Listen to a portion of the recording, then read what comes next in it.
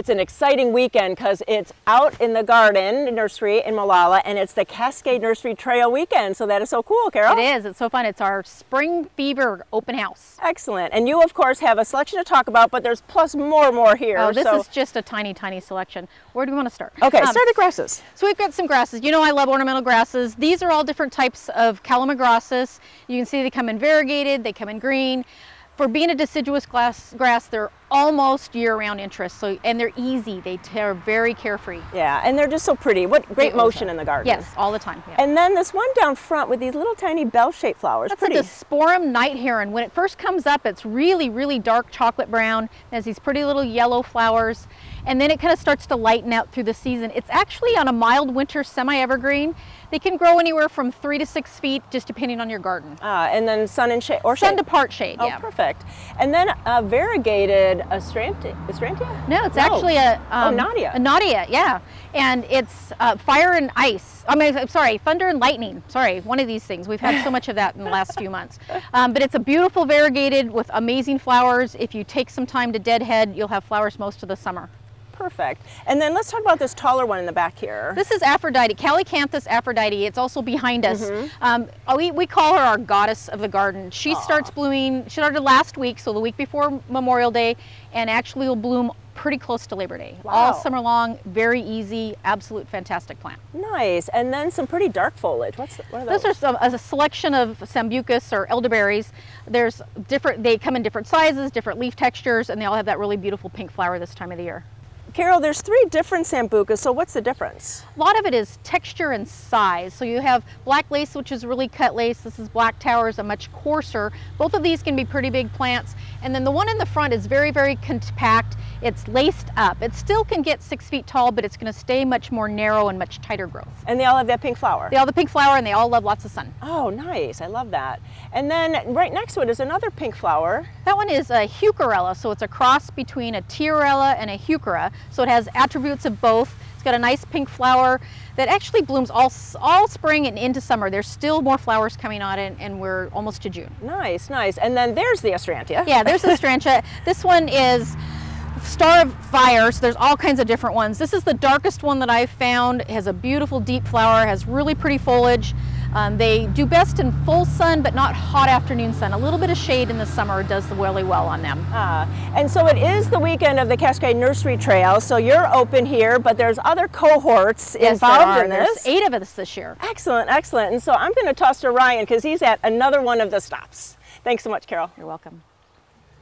Well, we're out here on another stop of the Cascade Nursery Tour.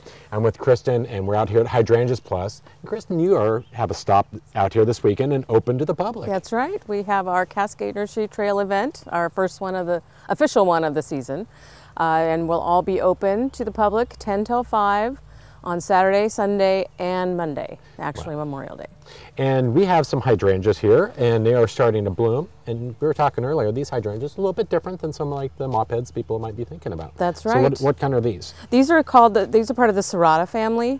They are Japanese in heritage.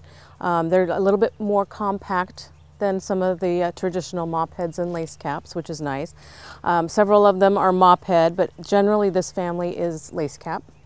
What's fun about them is they leaf out later, but they bloom earlier. They're usually in bloom for us by Memorial Day. Which is nice, because I have some of the hydrangeas at home that aren't even starting to show much signs of blooming yet. Right, so yes. To get an early bloom is super nice. Well, and they're more compact as well. So that's for the small container gardener, right, or for a small spot in your garden, because we're all running out of room in our gardens, I'm sure. But I brought out 4 of them that I just love the Serrata family. I have an addiction to the Serrata family. I think I have over 54 different varieties. Oh, wow. Yes. I have a problem. I say I have a Serrata problem.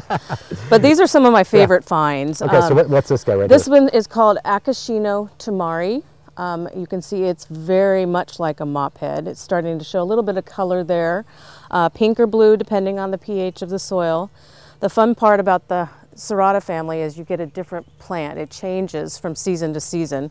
So you get the green leaf, but the leaves will turn red in the fall, and the blooms will also have some interesting reds, or fun. like this Benny, B-E-N-I, Benny, has a white bloom now, but it will turn blood red in the fall. And then this guy is pretty cool here, Yeah, with the dark stems. The Which dark one is stems. that? A lot of the serratas will have dark stems, but this is the darkest one. This is Kiro Humi. Wow. Yes, it's attractive every day of the whole growing Yeah, season. very, very pretty. Then And you- very dark. You know, some of them are a little more pale. This one's a little bit darker in its pigments when it fills in. very pretty. And then one other one in the front there. And that's Mako. Again, it's another mop head, very compact, even more compact than Akashino tamari, probably at 2 to 3 feet at the most. Very nice. And you guys have a huge selection out here. I mean, about how many varieties of hydrangeas are you growing? I think I have 240 or 50 online, but we've got 320. Wow. And I just got another one this week. You know, so if you're looking for hydrangeas, make sure you come out here this weekend and visit Kristen and the Hydrangeas Plus. You know, for more information on your site here, you can go to the website, or you can go to gardentime.tv and we'll click you over. So, you know, we're super excited for our hydrangea season. I have them in my yard, and I think one of these might be coming home with me today. Great.